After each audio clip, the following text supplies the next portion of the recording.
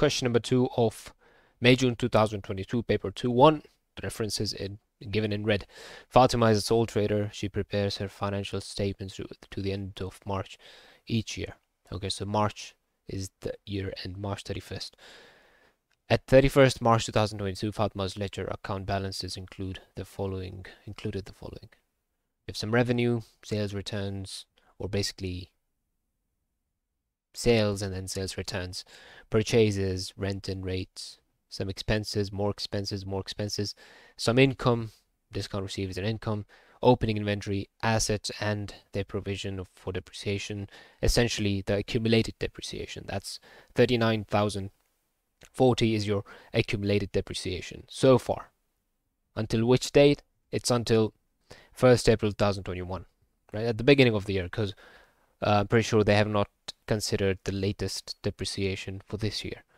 There's trade receivables and payables, that's your current assets and liabilities. There's provision for doubtful debts, there's cash drawings, and then there's opening capital. Okay. The following information is also available. There's closing inventory, there's some goods for own use, or let's say goods drawings, and then there's depreciation information. Then there is some accrued wages. Now remember, accrued wages are unpaid wages. They were due, but they were not paid. So these will have to be paid and will be considered as an expense for this year. Even though you didn't pay, you will still count that as an expense. We're talking about the accrued wages here, this one. You'll still have to pay them ultimately. If you didn't pay, you still record. That's the matching principle. Rent includes a payment of $1,500 for 3 months from March until 31st May. When does the year end? 31st March, year ends. So 1 month was paid okay, but the rest of the 2 months is paid in advance. So from 15,000, which is for 3 months.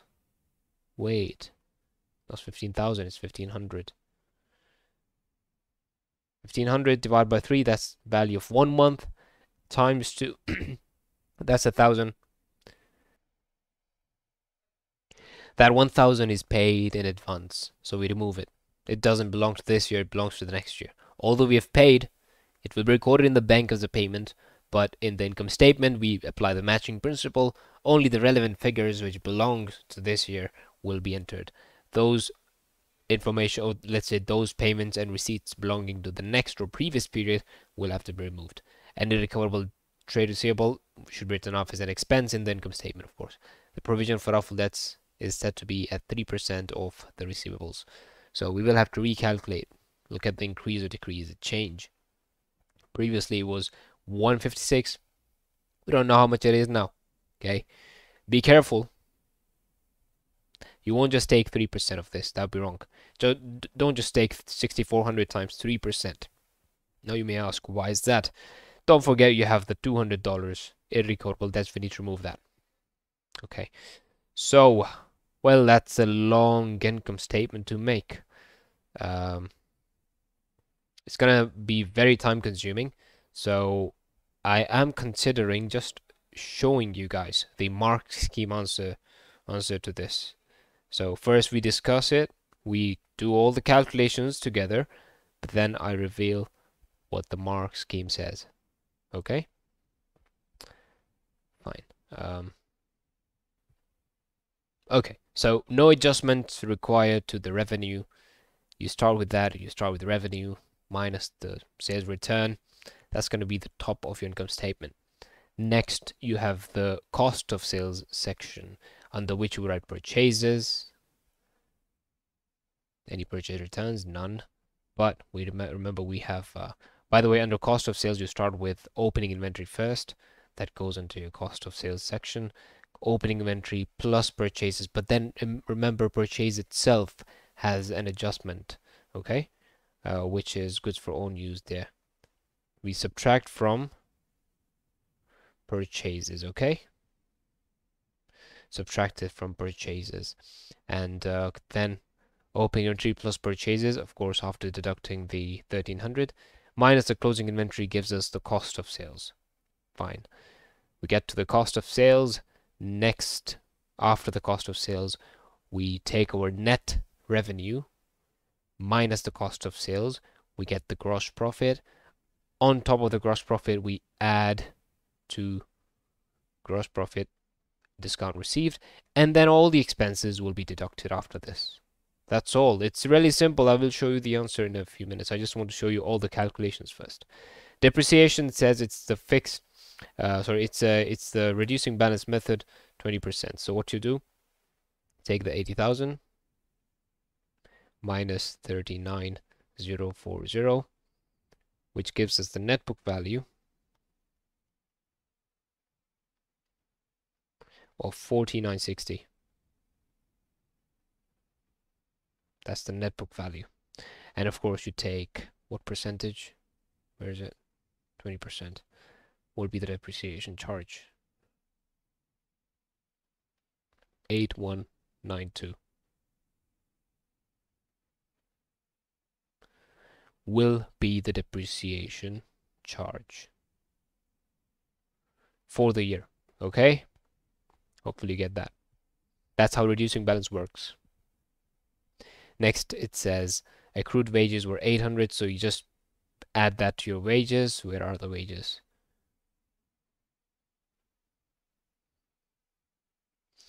And previously calculated 1,000 belongs to the next year under the rent, so we remove 1,000. Doesn't belong to this year, belongs to the next one. We don't have to count it this year's expense. Irrecoverable debts will be expensed. Okay. And then finally, 3% of the trade receivables. How do you calculate that? Well, you take your receivables, 6,400, minus the 200 irrecoverable, 6,200, and then times that by 3%.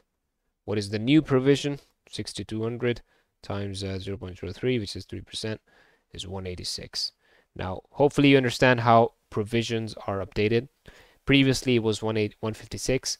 Now it's 186. It's an increase of, well, 186 minus 156, $30, which will be your expense. Okay. Only the change in the provision for doubtful debts goes into the income statement. If it increases, it's an expense. If it decreases, it's an income. Okay. So I will show you the answer to this rather than doing everything from scratch. We have covered all the necessary adjustments. These workings, please show them at the bottom of your income statement, referenced with, W1 maybe, and put all the workings related to it. Okay. So for reference, I will show you what the answer looks like. Okay, there we go. The income statement, which we just discussed. There's revenue minus returns, says returns. That's covered, one mark. Then there's cost of sales section, opening inventory minus purchases, and within purchases you have to remove the goods for own use, and then the net figure will be deducted with closing inventory. That gives us 38200 minus 3120 gives us 35080. You subtract the two, you will get to the gross profit. That's your gross profit. Next, add the discount. It's easy, right? Add the discount income. This is your figure before deducting the expenses, and then you subtract all the expenses as we discussed. Remove the 2/3, which is just 1,000, and add the accrued wages. Rest of the expenses, general expenses, insurance, irrecoverable debts, as given in the question. Provision for doubtful debts, I showed you how to calculate that, 30. And then depreciation as well, we calculated together, 8192. And then we have 30409. Okay. Profit for the year is 11036. Fine. Next, we have prepare Fatma's capital account. Well, for the capital account, we have the opening balance 59,000. Always, it's a credit balance.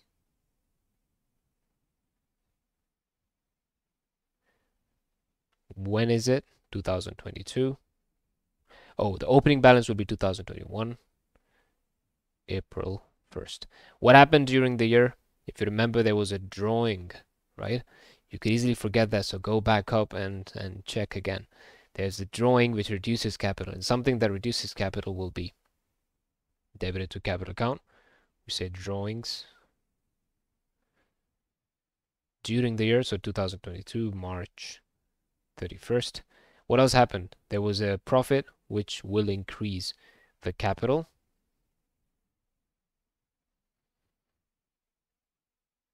You can say profit for the year if you want. How much was it? 11,036. Is that it? I don't think anything else happened to the oh, there's cash drawings. 8580 and nothing else.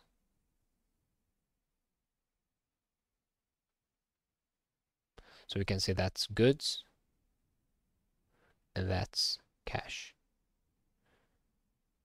Everything is looking good. I know it's going to be a balance brought down over here. How do I know? Because it's always the case. Your capital account will, in super extreme weird cases, would be, a debit balance. In very odd cases, which isn't really tested in your exam, it won't come like that.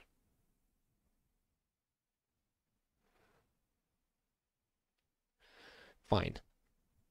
8580 plus 1300 is 9880.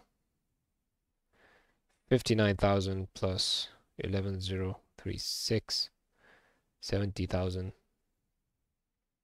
036, 70036, 70036 minus 9880, 60156, 60156.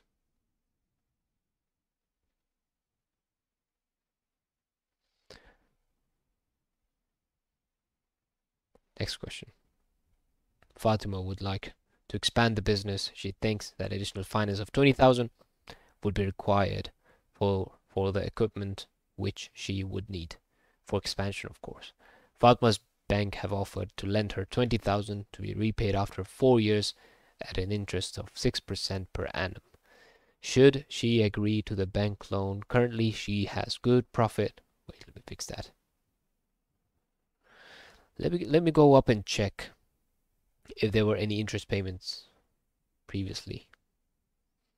Her trade payables are not many.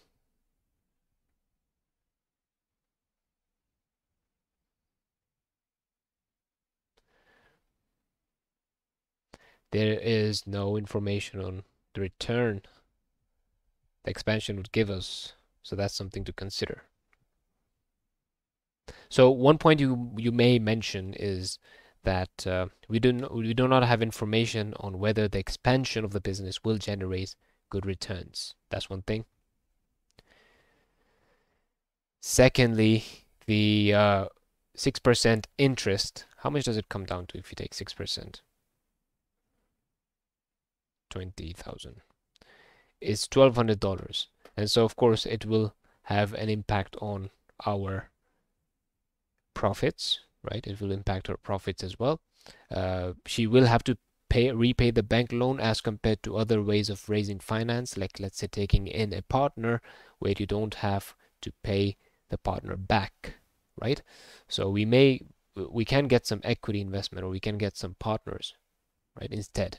So we don't have to pay that money back. So one disadvantage would be having to pay that money back and having to pay interest, which will affect the profit figures for the upcoming years. And also, do we have any guarantees that we will maintain a good profit in the future to be able to pay the bank their interest amounts?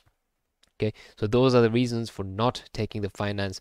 The reasons for taking the finance, we can say the result, or let's say the return from expansion, may be much greater than what we're paying for interest, right? So return from the expansion may be much greater than what we're paying for the interest. Secondly, it seems like we have 4 years to pay. So on average, that's just 5,000 a year. So it's not a very big amount. Assuming that the profits are maintained, it's not a very big amount to repay. I would say it is not a bad idea to take the bank loan because the interest rate is not too high, and also it allows us a lot of time to pay. So it seems like a good idea as long as it's going to expand the business and there will be results. It's a good idea to take the loan. Now, for reference, I will give you the mark scheme answer, copy pasted, just so you can get an idea of what is expected from you in the exam.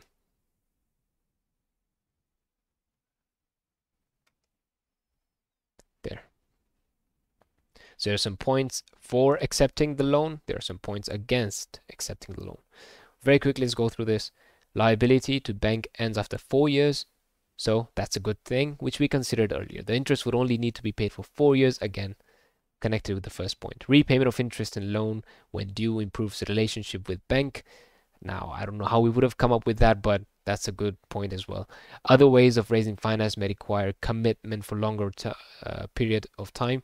That's a good way. Maybe the best way for sole trader with limited access to funds to obtain extra finance. We'll follow that, of course, because they have put in some really, really, really good points, right? You look at them nicely for the next time. Get some inspiration from here. Bank loan has to be repaid by a set date. Now that's a disadvantage. Bank may require security. Again, may find it difficult to repay. Loan interest must be paid even if short of liquid funds. There may be more appropriate ways of raising finance, which we discussed earlier. So, by the way, this is not an exhaustive list. This is not like, that's it, these are the options. No. You may give other options as well, as long as they make sense, as long as you're slightly explaining what you mean, right? Not just a bullet point with no explanation. It should not be in terms of bullet point. It should be paragraphs, okay? And do not forget to give your recommendation, no matter what it is, okay? It is not objective, it is subjective. It's your opinion, justified opinion on which one you would go for. Both are fine, right? Both have their ways to be justified. So go for the option you think is the best.